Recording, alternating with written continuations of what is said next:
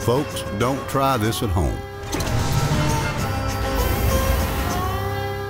The boys' plan for making a cable climber starts by welding a carriage frame together out of scrap metal. They'll convert the rims of old cartwheels into pulleys and weld a bike wheel rim onto a pivoting counterweight to act as the drive wheel.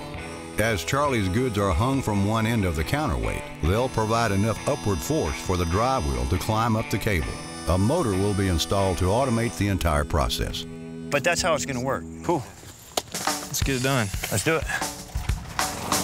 Spencer fires up the generator and they get right to work cutting the scrap metal down to size. I love the smell of hot metal. Yeah, we'll weld the bottom of the frame together and then we can start going up with it.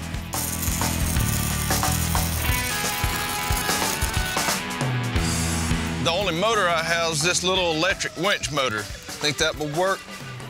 Oh, that would be perfect. You know, the thing is, a gas motor would be way too loud, and this thing is quiet, so this would be perfect. Yeah, that's awesome. Thanks a lot. We'll tell Charlie you said hey. You're welcome. What cable I had, I threw in the back of your truck. Y'all have a good day. The first step of building this cable climber is to have four corners coming up and build the frame. We have to weld together a frame for everything to sit on.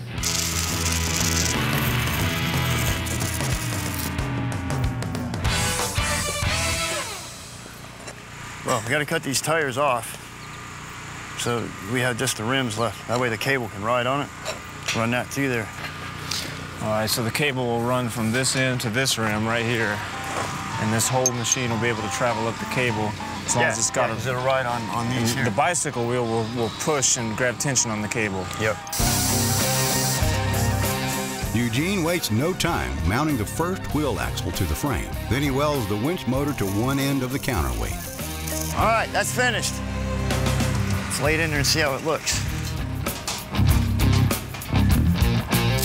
Now that we have our pulley system mounted on the frame, we have to install the tensioner, which is going to be a great big 10-speed wheel with a counterweight on it. And the counterweight will push the wheel up into the cable that the wheels ride on, and it'll provide enough tension that when we spin the wheel, it'll make the cable crawler crawl up the cable. All right, look, it looks like it's running fine. Yeah. We just got to get a battery and test it. I'll go get that little battery out of the back of my truck.